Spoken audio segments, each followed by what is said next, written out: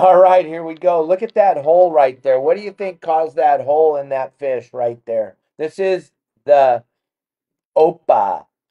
Not a sunfish, not to be confused with the sunfish. This is an opah, very, very sought after moonfish in Hawaii. These things are wonderful to eat.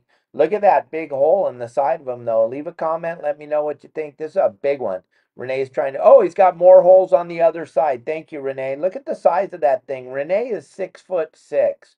So that tells you how big this fish is. This is just a monster opah. And he's going to fillet it up, and you can come down to Tunaville Market and Grocery and get yourself a nice slab of opah. Very, very good eating. Those holes do not cause any problems. And those holes are made by a cookie cutter shark. Yes, they are. Now, this opah has 5 different cuts of meat on it. It's kind of like a cow. It's got a lot of different cuts. It's got the fillets, it's got the back strap, it's got the belly meat, it's got several different pieces on it. So you got to be specific when you come down and talk to Tommy. If you want a piece of, try different pieces of the opah, let him know when you're in there.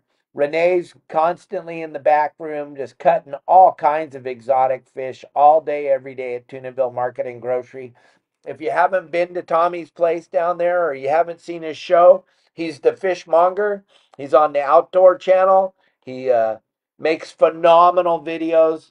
He has a big following. I would love for all of you to have an opportunity to come down to Tunaville Market and Grocery and just see the phenomenal amount of exotic fish that Tommy has to offer.